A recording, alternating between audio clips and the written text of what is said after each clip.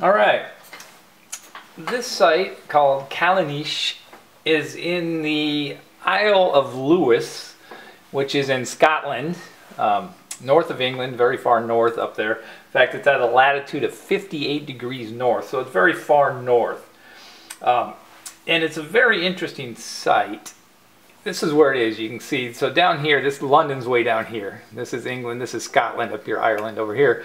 And this is the Isle of Lewis right here. And off the Isle of Lewis right here, there is this monument. This is zooming in on it. These are stones that were planted up. This is north, and I'll give you better pictures of it here.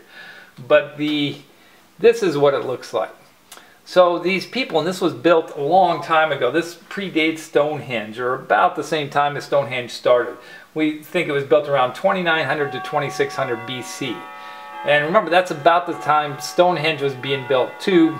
Stonehenge reached its peak about 2500 BC. But people back in then, this was the Neolithic age, New Stone Age monuments, and they were building a lot of these stone structures. And they would take these giant stones and they would stand them up in this very deliberate pattern. Now, just to give you a reference here, what they did is they made a circle here with a very tall stone in the center. And then they made a line going this way, kind of. This is a nice straight line. This side is a little bit off. There's a line going this way. And then there's two lines that are spreading out going in that direction. But for our cardinal points here, this is straight west. This is straight south.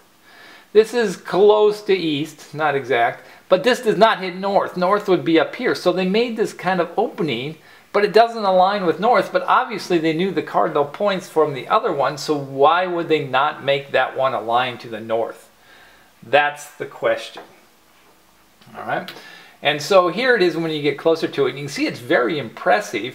It's kind of up on the top of a hill, a rise or something here. So as you come up to it, this is just a farmhouse in the area.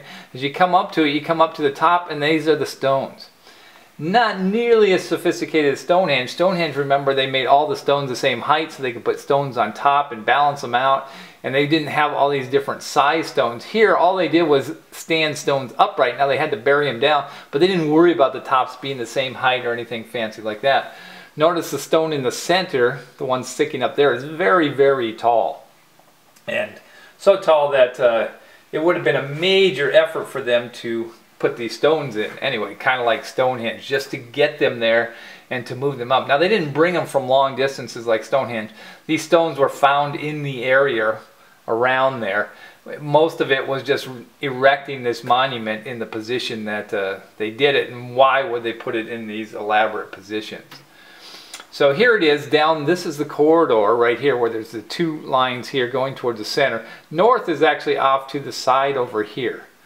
And so as we go down here, we try to figure out why would they line these up. They obviously opened up to a very specific position, and we think it might be astronomical, and we think it might connect to the moon, which is why we talk about it here. So here it is in more details. So this direction is to the west, this is to the south, this is to the east over here.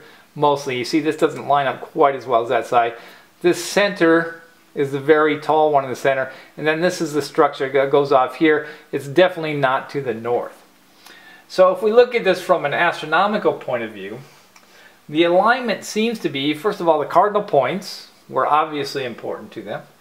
And if you look down the middle of this avenue, now you look down it, this goes along with the major standstill of the southern moonset, which means the moon setting when it's at its extreme southern declination, when the sun is at its extreme southern declination.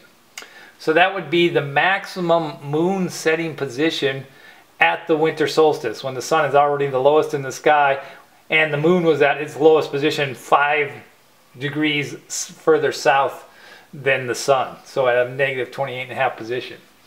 And then you see there's a couple of stones that are outside the circle. And if you line up on those correspond going this way to the northern moonrise. So the major standstill of the northern moonrise, when the moon was in the summer solstice, the sun was at the summer solstice and the moon was 5 degrees plus that. So it would be the northern extreme of the sun on the summer solstice. So those are interesting. Obviously equinox sunsets, because that's an east-west line, and this is a meridian wall or a meridian line right here. So they definitely knew their astronomy. And then, do we have any proof that this had to line up with the moon? No, but it's intriguing. And maybe to these people the moon was that important. They watched it. You'd have to watch the thing for many, many years, because you could watch it for 19 years, your 18.6 year period. It would go forward and back again, but you'd have to watch it another 18 or 19 years to see it repeat so that you knew it would do the same thing again. So you're talking a lot of time watching the moon to really truly understand it. But it's possible that these people did that. All right, that is it for Callanish.